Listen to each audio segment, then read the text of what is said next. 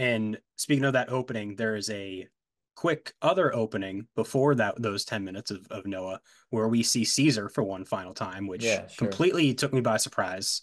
Um, when in the process did you come up with that idea? Was that from the start you knew you wanted to do that? Yeah, that was the very beginning. We needed to do that because when we're talking to people who were fans of the movies, you'd be so shocked how many just average audience members forgot Caesar died. With the amount of You comments I've know, seen saying so, I'm not as yeah, surprised. and the truth is with these movies, it's not enough to get just the diehard fans. You have to get, which I think we did. We have to get people that are just casually interested in these movies, right? Um, and so that was a key scene for me, just to kind of nothing else to remind people.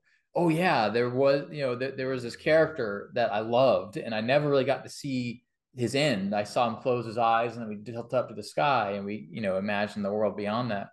It felt like this the right send off to kind of, hey, we're coming from this crazy world, this amazing world with these characters that we love, and then how that transfers us into this world where he's become myth and legend. You know what I mean?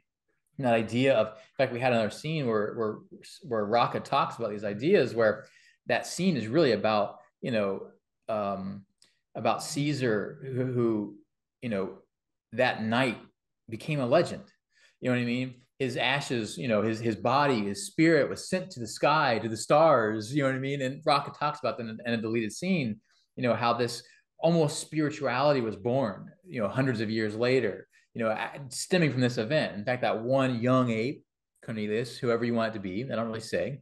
It's all about the reflection in his eyes and how that I love that idea of like this young ape witnessing this kind of event, a send off that's probably never happened for an ape before. You know what I mean? He's going to remember this day for the rest of his life. And this Yeah. story is going to echo throughout the ages. You know what I mean? And I love that kind of concept to start the movie that way in this very kind of mythic way.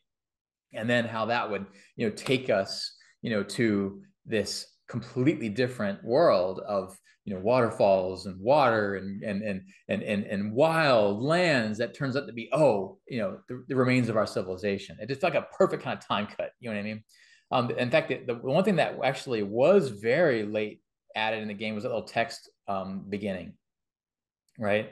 So the very opening kind of prologue stuff with the text, because there were just too many audience members that did not know uh, context for how we fit into the previous movies, right? They like those movies, but they don't remember them, So we needed to we don't hand holding people's hand. We don't sit down and talk about this great past and myth in a kind of significant way. So that little opening prologue thing, which was I think War did it too. I think a couple movies have done it.